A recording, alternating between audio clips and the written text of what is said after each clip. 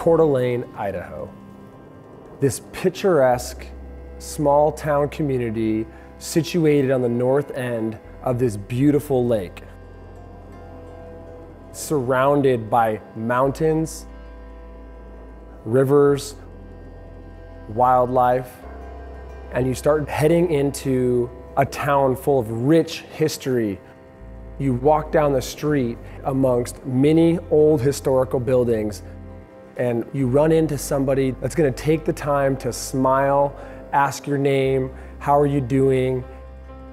And we are located at the heart of that, inside the old train depot, a tech company building something that we think is really special. It started with a couple guys from this town. We saw the problems with traditional 3D printing and traditional composites manufacturing, and we knew that there had to be a better way. And Continuous Composites was born.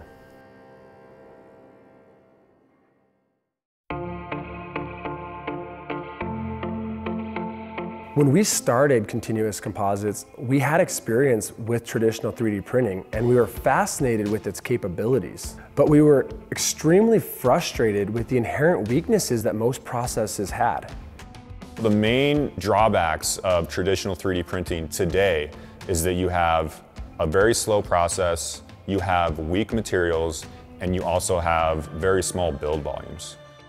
We also saw the problem with traditional composite manufacturing techniques. We only find composites in extremely high-end applications like aerospace and defense, which most processes require extensive skilled labor, very expensive and long lead time tooling and molds to support the materials, and autoclaves, which are basically big pressure cookers that consolidate the material and cure it. The result is a very costly process to manufacture with these high-performance materials.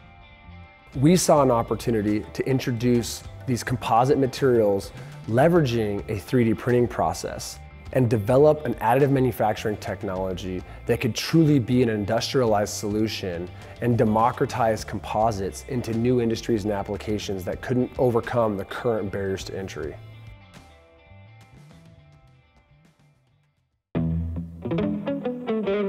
When we started, we were just introducing these strong fibers into a 3D printing application, and we realized that by leveraging UV curable resins, we were able to print in free space, and it opened up capabilities far beyond anything that we could have ever imagined from the beginning.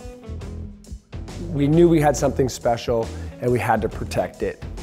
We operated in stealth mode, developing the technology just far enough along to demonstrate its capabilities, while we continued to protect our foundational patents, as well as filing additional patents, which are the cornerstone and foundation in which we were built off of. What we created is what we refer to as CF3D, or Continuous Fiber 3D Printing. CF3D is an additive manufacturing technology that uses very strong fibers mixed with our UV curable resins that creates a composite material. The fact that they're photo-initiated means that we can trigger them instantaneously and have them harden and form their network polymerization in milliseconds, which allows us to print unsupported structures.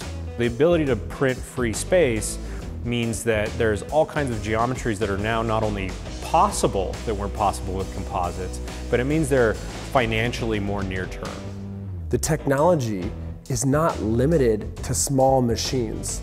It's extremely scalable by placing 6-axis robot arms on linear rails as long as you could imagine, enabling you to manufacture components to the size and specification that you require.